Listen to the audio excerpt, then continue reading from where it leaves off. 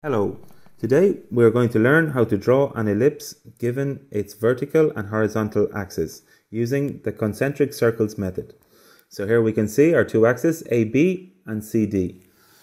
So the first step, with our compass, setting it in the midpoint 0 and with radius 0B or 0A, we are going to draw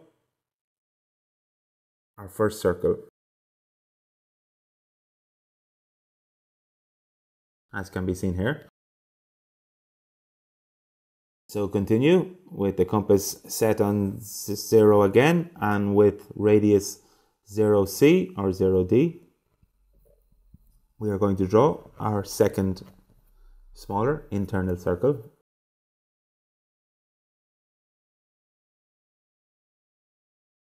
So now we have two circles and the two axes AB and CD. So the next step, we're going to draw another diameter at 60 degrees from the horizontal or 30 degrees from the vertical axis, as can be seen here.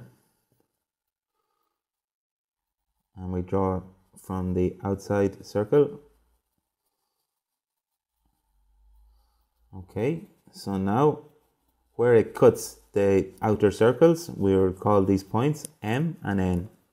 So the next step, using your set square, we're going to draw a horizontal line from the point M to the right.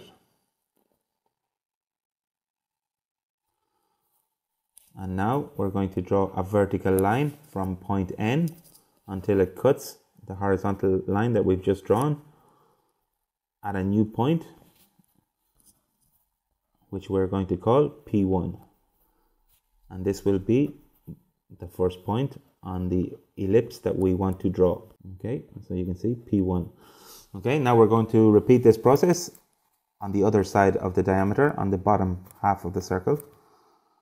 So again, where the diameter cuts the large circle, we draw a vertical line, and where it cuts the smaller circle, we draw a horizontal line, perpendicular. And where these two lines cut each other, we will call point 2, which will be another point on our ellipse. Okay, so we're going to repeat this process 3 more times. Altogether, we're going to divide our circle into 6 parts of 30 degrees, or we're going to divide the smaller circle into 12 sectors of 30 degrees, or 12 angles of 30 degrees in total. And we're going to do the same process with each diameter. So where the diameters cut the circles, we will draw a vertical and horizontal line to get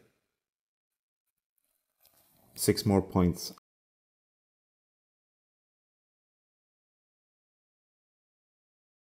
Now we have our 4th diameter.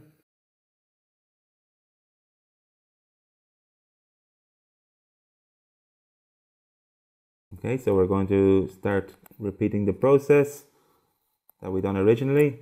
Where the diameters cut the small circle, we draw a horizontal line, and where it cuts the large circle, we draw a vertical line. And where these two lines intersect will be our 3rd point, P3. Repeat the process again. Where it cuts the small circle, we draw a horizontal line, and where it cuts the large circle, we draw a vertical line. And again, where these two lines intersect will be P4.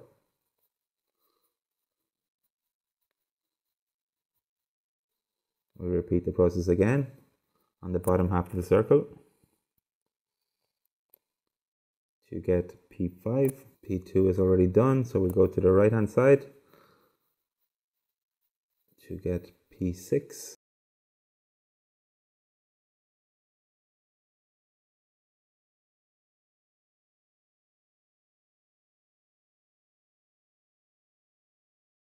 And now the same process again, vertical line from the large circle and horizontal line from the smaller circle, and where they cut, we have another point on our ellipse, which we will call P7.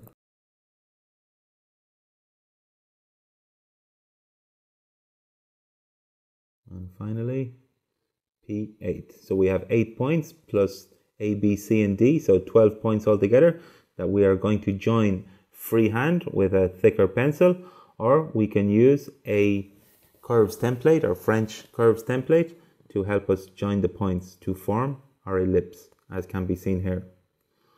Okay, so I hope this video has helped you. Please press like or subscribe to our YouTube channel. Thank you.